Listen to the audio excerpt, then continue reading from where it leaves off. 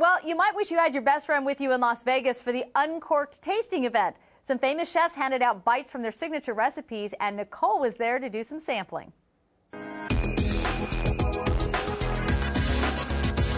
Well, Vegas Uncork'd is a 3-day culinary event, but the most highly anticipated part of it is tonight. It's the tasting.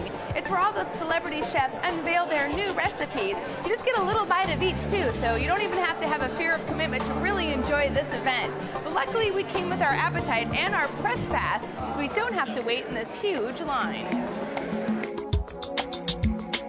Well, once you're inside the doors, it's really just letting your palate plot the plan. It's kind of broke up by the different hotels. So this right here is the Mandalay Bay Strip. Over there is the MGM. There's Caesars. And then behind us over here, we also have the Wynn. So really, you can just go around and taste all of the fabulous samples. And then when you find something you like, you know what hotel to find that restaurant in. One of the more generous portions here at the tasting is at Mesa. It's this giant half coconut, and it's full of this shrimp salad. It looks absolutely beautiful. We're going to find out if it tastes good. Fletcher, have you tried this before at Mesa? No, I haven't, but it's lovely. And I want an honest opinion, because people are going to come here and expect Fletcher's review to mean something. Well, it's really good. So, and it looks great, but it tastes great too.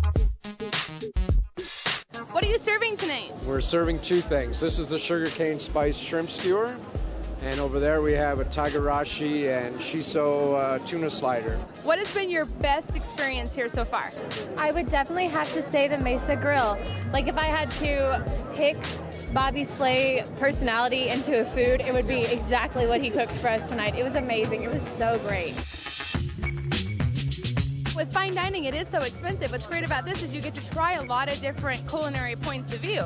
Oh, absolutely, yeah. We've gotten to try everything from like the burgers to just like beef brisket that just like fell right, like just fell apart. It was so tender, and the wine was amazing.